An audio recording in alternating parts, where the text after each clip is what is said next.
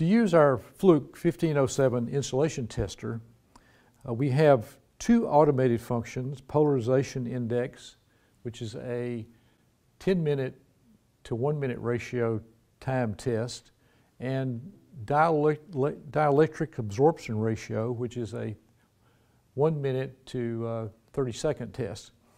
So the first thing we're going to do is bring in our test specimen, our multimeter, so we can measure the input resistance of it. And we'll take our special connector that can only plug in one way into the insulation test. And you notice everything that's related to insulation tests is in orange. And then we'll plug in our common lead. And now we're ready to do our insulation test. And so we're going to pick 1,000 volts. So we rotate our selector knob to 1,000 volts. And we select our test. In this case, I'm going to do DAR, dielectric absorption ratio. And I push the test button, and it begins the test. And you notice down in the bottom left corner, the 1 minute appears, and it'll be counting down the 10 megohm insulation resistance and the applied voltage.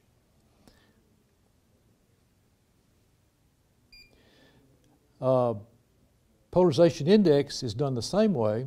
I select polarization index, PI, and 1,000 volts, and I push the test button, and it begins a 10-minute test. So you see 10 minutes, and that will count down, and at the end result, it will show the ratio.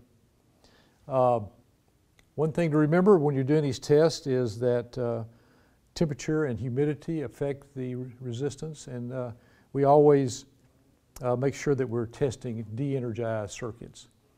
Once you complete the test, allow the meter to remain connected for a second so it can discharge any charge that is built upon the test specimen. And that's how we measured polarization index and dielectric absorption ratio with the Fluke 1507 insulation tester.